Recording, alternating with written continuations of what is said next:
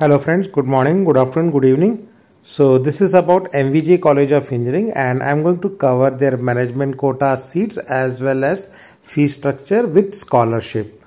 So MVJ College of Engineering is a quite old and established college and it started in 1982 and it's one of the autonomous institute which is located out of Bangalore area. So you can see it's quite old, established, 4-decade-old college. So a large number of students have already passed from this college. So 24,500 students as of date have graduated. So that is approximately 25,000 students have passed. And the main USPs of the college are like it's approved by AICTE and affiliated to VTU. It's an autonomous college and accredited with NBA and the NAC accreditations. So this is the college main infrastructure and this is located in Whitefield area in Bangalore. So it provides a good amount of open spaces. If you can see the playground and the open green spaces with the computer lab which you can see here. And this is also one of the pictures of the library and the laboratories. This again is some open area along with the canteen which is part of the college infrastructure. And you do see one of the pictures of their hostel facilities along with the playgrounds. And this is one of the another scholastic picture, and I'll talk now about the courses offered by the college. So all the courses, they have a School of Computer Science and Design, CSD or CSD, and then they have Computer Science with Data Science and Electrical and Electronics Engineering, Electronics and Communication Engineering, EC with ACT, Advanced Communication Technology. And then Mechanical Engineering School has Aeronautical Engineering, Aerospace Engineering, Chemical Engineering, Civil Engineering and Mechanical Engineering. Other branches are like Information Science Engineering, and within electronics we have VLSI and Design also available, Industrial IoT also available, and then rest of them are not B but the MTech courses related branches. So if you're interested in MTech, you can also look into this.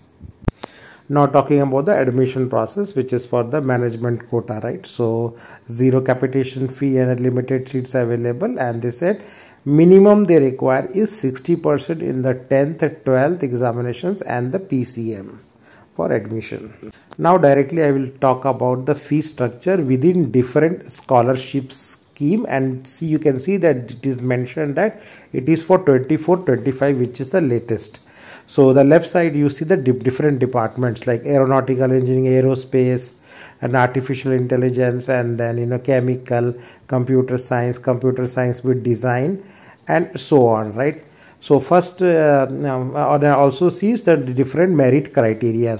So if you are scoring above 80%, it is in your 10th and 12th and PCM, 12th and 12th PCM, right? So basically you should score 80% in 10th class PCM and 12th class PCM also 80%.